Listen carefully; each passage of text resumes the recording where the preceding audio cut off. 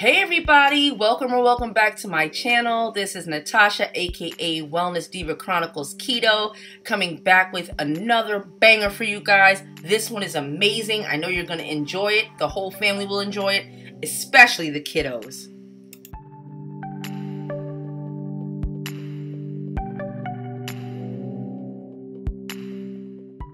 Guys, I'm sharing the ingredients that I used for the recipe below in the description box as well as in the video, but keep in mind with videos like this, it's really hard to get it spot on, so do not drag me in the comments. It's just an estimation to get a framework. You can never really gauge it when you're dipping, dredging, and frying because all the ingredients that you use are not absorbed in the end product.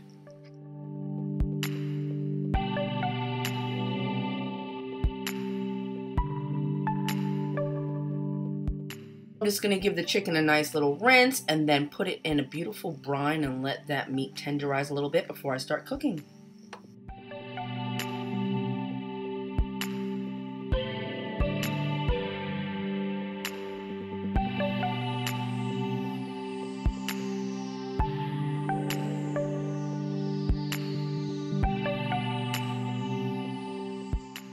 Then I'll generally splice the chicken just so that as much flavor as possible can get into it, and add a little bit of oil, whatever I have on hand, to help the ingredients, all the seasonings combine and help with the marination. Usually go ahead and just flavor the chicken with some real salt. I had Redmond's and of course my garlic lovers by Flavor God, some onion powder, whatever I have on hand, but this is a common combination. Some black pepper,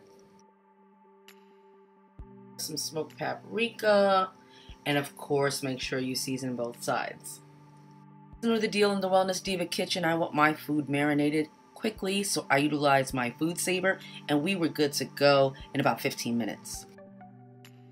Now on to the breading. This is one of my favorite new ingredients. These peely nuts are so amazing. They are activated and they have Himalayan sea salt and coconut oil. They are just the best. I add that with some Parmesan cheese and then reincorporate salt, garlic lovers, and other seasonings.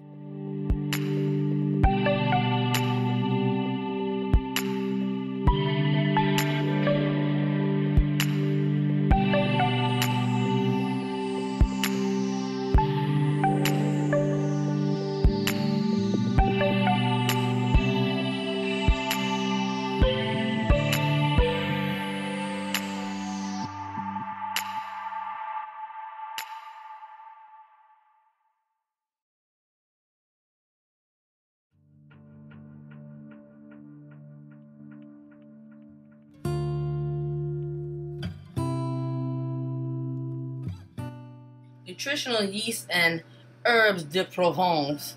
I feel real fancy when I say that one. Both of these just make everything taste better, so I added some of that. I had to keep it scrappy and just add some of this pork rind based mix that I had in my freezer.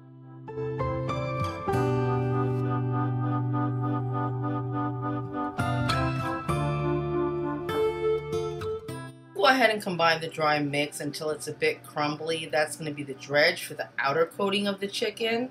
So you don't want it too refined, a little bit chunky.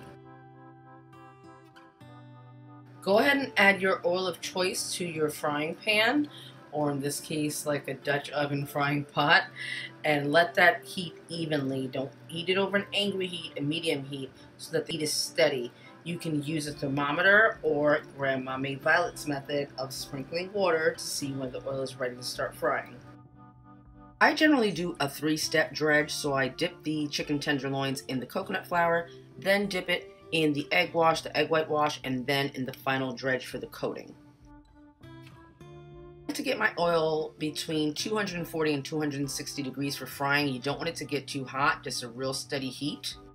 I got a little help from my cooking thermometer, but the Maid Violet Grandma method of testing, flicking a little water into that pan to see if the oil sputters, is always tried and true. Sometimes the thermometer says that it's a certain temperature, but then it will burn the chicken. It's just too hot. So use whichever method you like. Cook the tenderloins for about 6 minutes total. drop them in, and then flip them at a certain point just to make sure it's cooked evenly on both sides. Even though it's deep fried, I still like to do that for safety. And when you see they're lightly brown, they're ready to come out.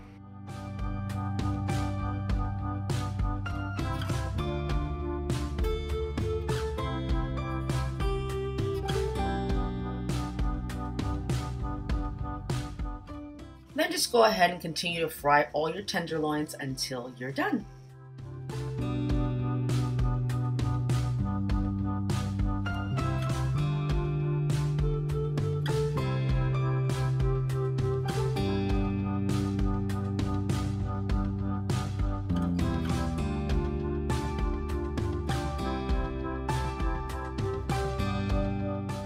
So many different sauces go well with these chicken tenders. I whipped up a very simple honey mustard sauce for my first try. I then tried it with tartar sauce. It was very good. And I would also recommend using a sugar-free barbecue sauce like the one made by G. Hughes. Amazing. All the links for products used are in the description box below. The honey mustard recipe shown is essentially 1 tablespoon mustard, 1 tablespoon mayonnaise, and like 2 drops of liquid stevia. There you have it. Your family, whether they're keto or other, the kids, everybody is going to love this. The tenders came out so juicy, succulent, but crispy. It was amazing. You guys are going to love it. Make these today. Enjoy.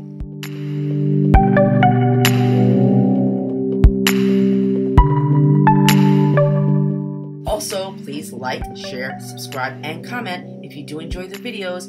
It really does help the channel so I can bring you more recipes just like this one.